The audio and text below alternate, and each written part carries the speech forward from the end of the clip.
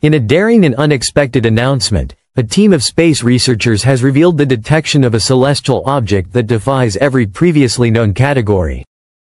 Unlike anything catalogued before, this object has baffled astronomers with its unique characteristics. According to NASA, long celebrated for its groundbreaking cosmic discoveries, this world is not only intriguing due to its unusual size and strategic location but also because it emits a peculiar type of light.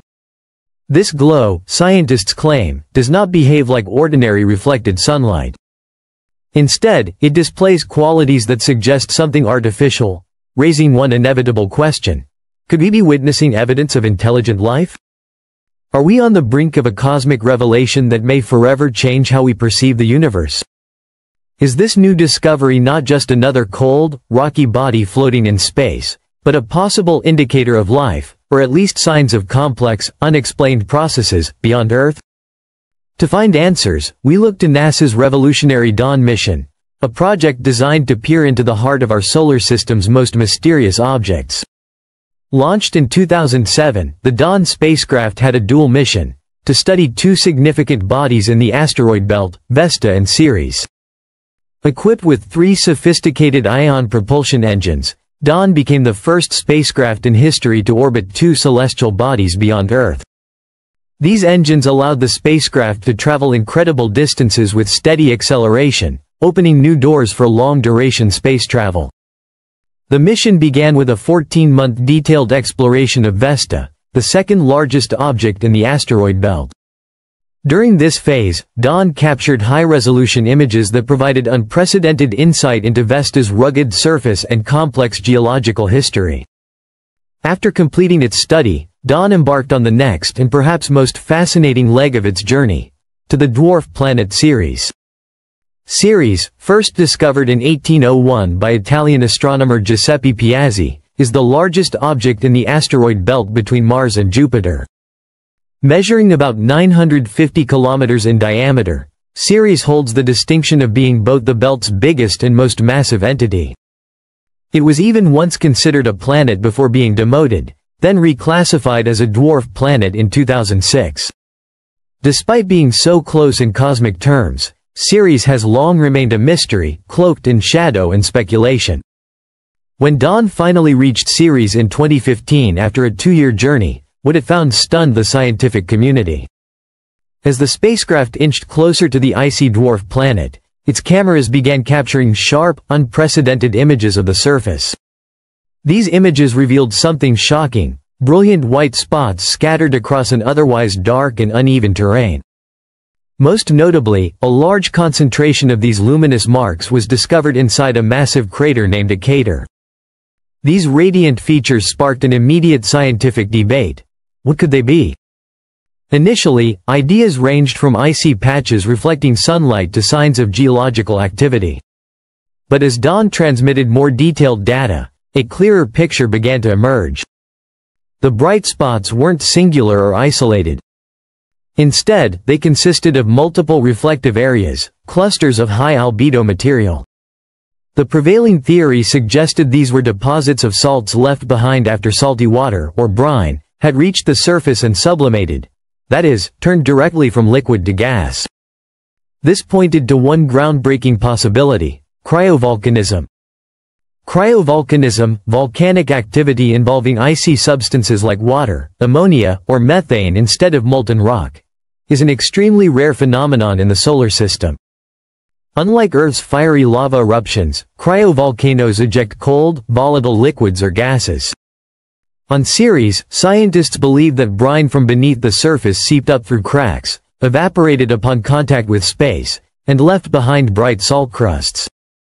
These discoveries radically transformed our understanding of Ceres, which had previously been considered a dormant, inert world.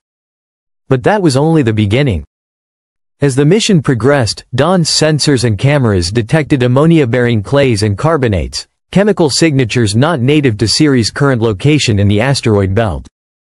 This suggested that the dwarf planet may have formed much farther out in the solar system, in the colder, outer reaches, and later migrated inward. The presence of ammonia is especially fascinating because it lowers water's freezing point, allowing salty liquids to exist closer to the surface, possibly even today. The structure of Ceres itself is unlike anything else in the asteroid belt. It is believed to have a layered interior, including a rocky core surrounded by a mantle rich in water ice. This mantle could account for as much as 50% of Ceres' total volume. The surface, too, is porous and sponge-like, resembling a comet more than a typical rocky asteroid. This unique composition supports the theory that subsurface reservoirs of liquid water could still exist today, potentially heated by residual internal warmth from the planet's formation. Such findings are deeply significant. The ingredients necessary for life, water, organic compounds, heat, and certain minerals, may well be present on Ceres. The possibility of microbial life developing in a salty underground ocean is not far-fetched. If true, this small world could be one of the most promising candidates for extraterrestrial life in our solar system. The area of most interest, Spot 5 in a Cater crater, continues to captivate scientists. Its unusual brightness, along with subtle changes in reflectivity over time, suggests that geological processes may still be active. Additional bright patches spread across the dwarf planet further reinforce the theory that Ceres is not a static body but a dynamic one. These areas are more than scientific curiosities. They are windows into a planetary body still evolving under our very eyes. The broader implications are profound. By studying Ceres, we don't just learn about one dwarf planet. We gather clues about the early solar system and the potential for life elsewhere. Ceres offers a unique blueprint for icy worlds, and the lessons it teaches may help decode the nature of distant exoplanets or even moons like Europa and Enceladus, both of which also show signs of subsurface oceans and cryovolcanism.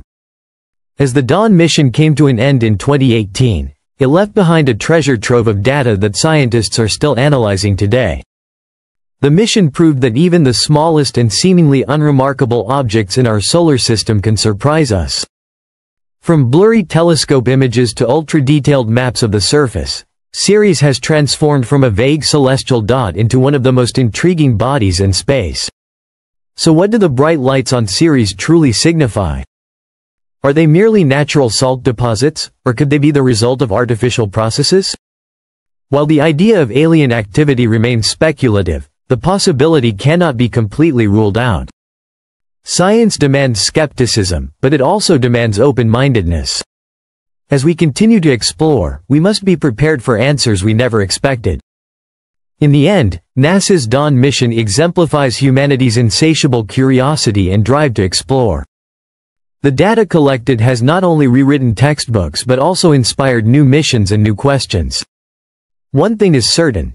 We are just beginning to scratch the surface, literally and metaphorically, of what Ceres and other distant worlds may hold. At Spaceloop, we believe that every new revelation brings us closer to understanding our place in the cosmos. Could icy planets once dismissed as lifeless actually be cradles of hidden life? Could the mysteries of Ceres be just the beginning of a deeper truth about our solar system? As we continue to send our instruments farther into space, we may find that the universe is not silent and cold, but vibrant and filled with secrets waiting to be discovered.